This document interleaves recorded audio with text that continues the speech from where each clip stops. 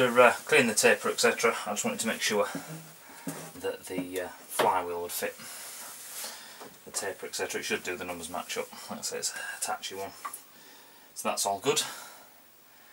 Oh, so I'll take it back off. Actually no, not yet. Screw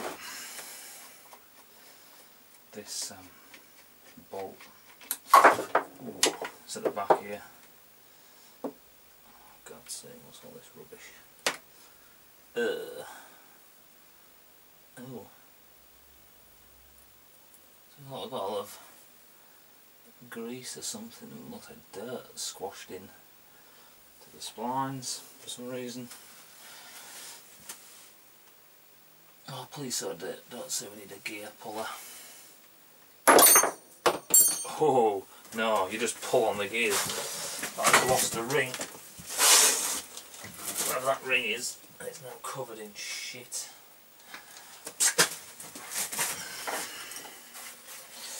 Good thing we have manuals, eh?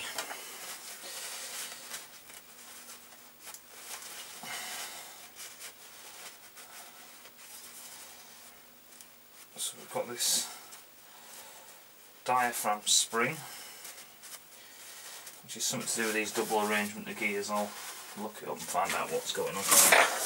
We have this splined sprocket gear with loads of crap on the inside. I don't know what's happening there. Looks like something's either got loads of shit in there or something's disintegrated like a...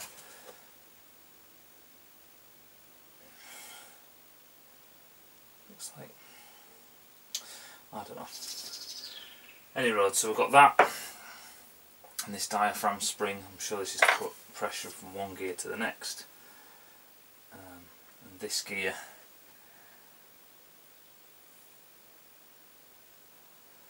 yeah, something's giving up the ghost.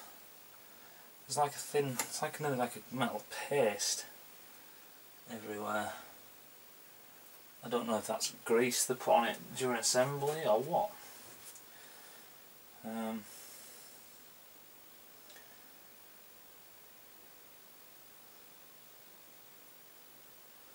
So what we have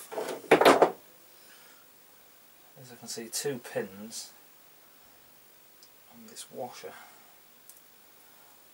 So this washer comes off, and then you have two tiny, oh god, like, I don't know, 6mm pins, and I'm guessing this can now, oh, it doesn't want to come, there we go, it's just the vacuum of the oil. So this gear rides on here, and I'm guessing what happens is that these gears spin at the same speed due to the pressure of the spring. So you've got a washer with two alignment dowels, like so, and then this spring here, and then these grooves ride inside this spring. And surely there should be some kind of guide rod, like a forked rod that presses against there. Not too sure. Like I say, I'll look that up. It's pretty funky though, whatever it does. The crank is now ready to move. So we'll get this nut off the end.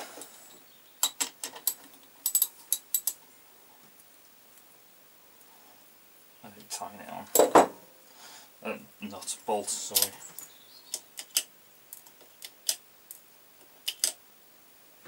There's also, you can hear,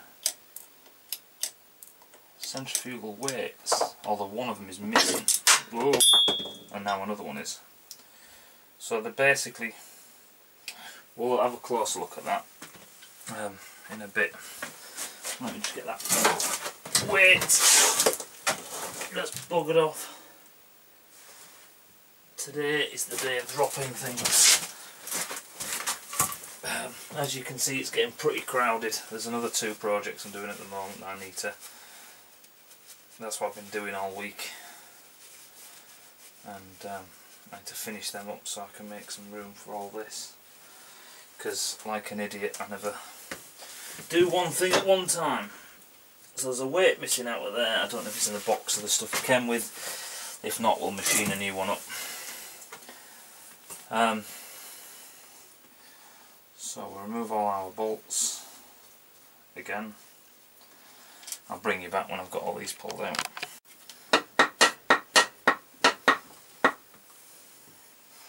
So all of a sudden we've got crank end play, but that's because them gears, and the gear's got a thrust surface on it, removed, so it wasn't like this before.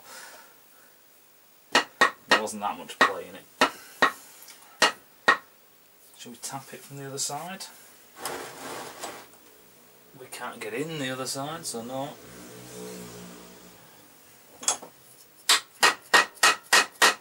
Oh, we can just hit the crank.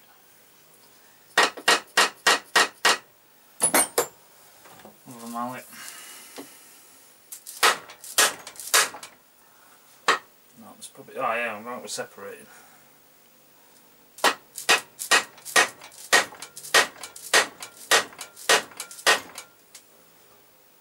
Yeah, there's an O-ring in there.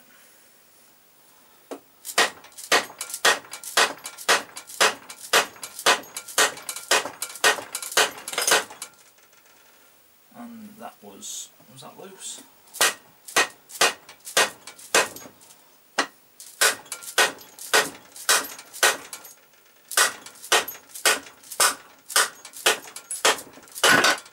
Whoa.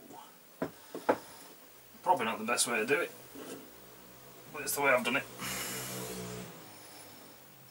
Yeah, there's a thrust surface there, so that's not really damaging anything. So that's the crank out. So as you can see, it's a pretty empty casing once we pull everything out. We've still got this oil burning everywhere. Can you see that? So I need to get some more blue towel. This stuff's out the kitchen.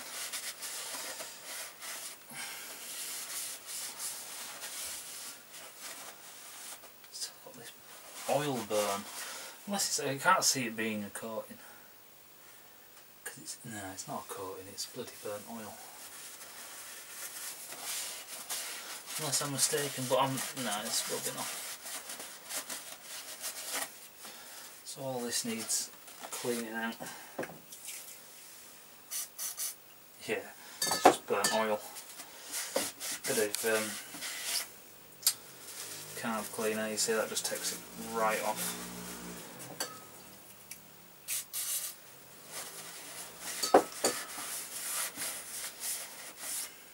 Lovely and clean underneath. Look at that. Get some lint 3 cloths or an old t-shirt or something. And clean it up properly, give it a blasting down. But so you got your main oil gallery dowel there. It goes up to your camshaft. And do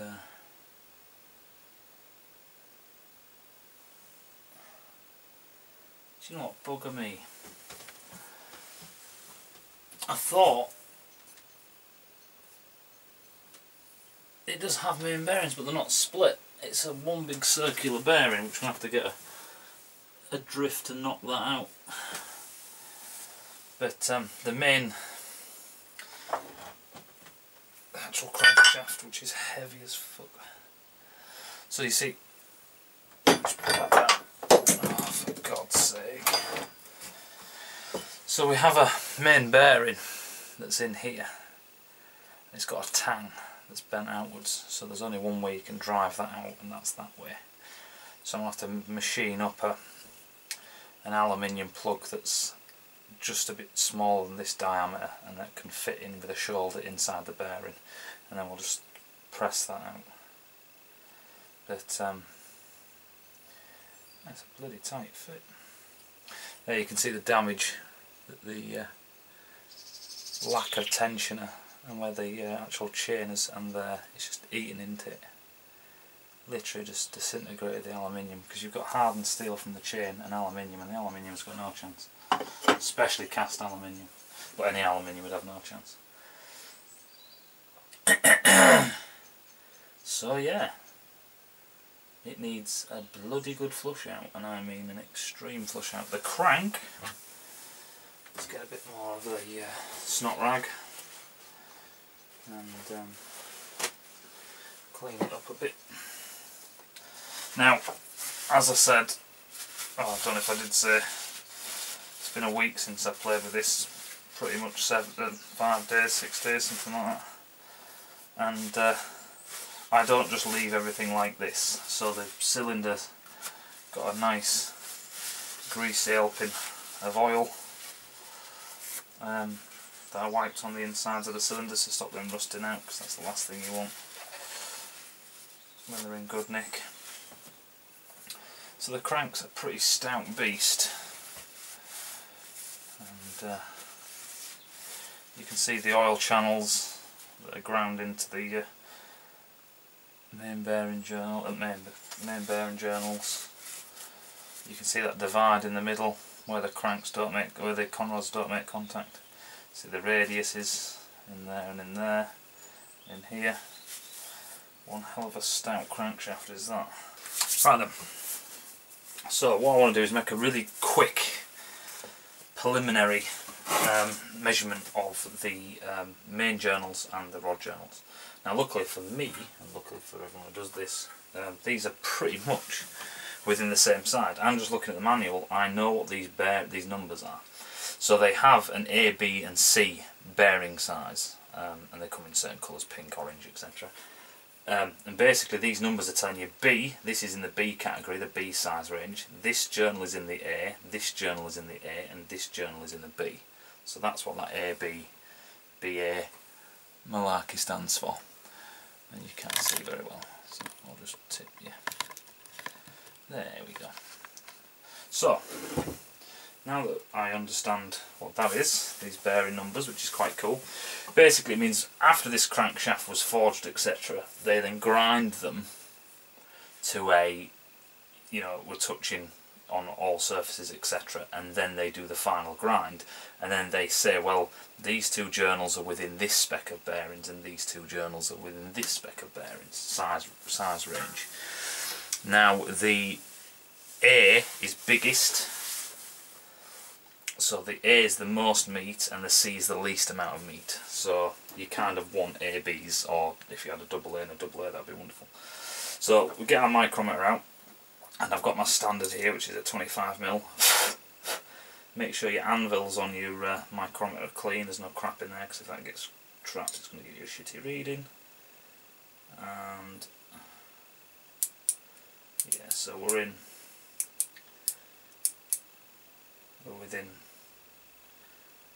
what's that, that's 10. So we're within 5 microns, so, sorry, within half a micron. No, we're within, yeah, we're in 5 microns, sorry. Oh, I don't know what I'm bloody on about, I'm not reading this properly. So we know that we're looking for 39, around about there. So what I'll do is I'll wing this up to around about 40. So we're starting in the right ballpark. What you want to do is you want to try and pick a spot where there isn't a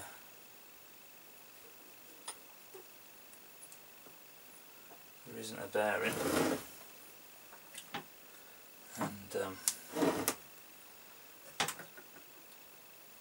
so what we're reading here,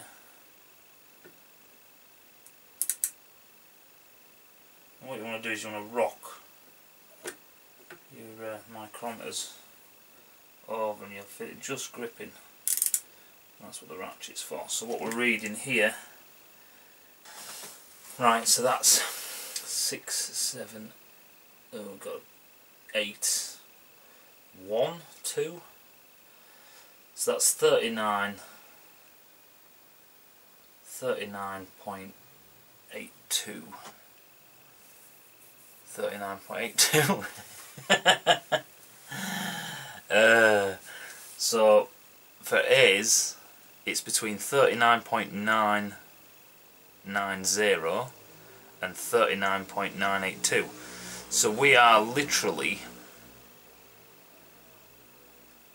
on the band of the air. So we're on the limit of the air, because the bottom limit is 39.982 and we're reading 39.982. Now this is a preliminary measurement. So the other bearing size, the B size, starts at 39.982 and goes down to 39.974. So we're definitely in the 8s, the 98. We're just over 98. So I'll measure this more accurately, and I've got another a digital micrometer and this one, and I'll compare the two. And you need to do two measurements. You need to do pick a spot, and then you need to turn it 90 degrees and measure that spot. And you need to measure it 3 or 4 times. Take the average, and then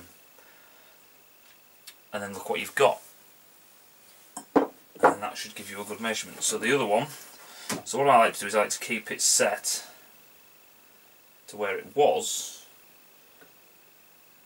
You see, that's just fitting. So they're pretty much. I know this isn't the most accurate, like I said, this is just a preliminary. That's just fitting. On the main journals, we are measuring out at, and I thought they were the same, they just look the same, but they're not. We've got to get the rest of the numbers from the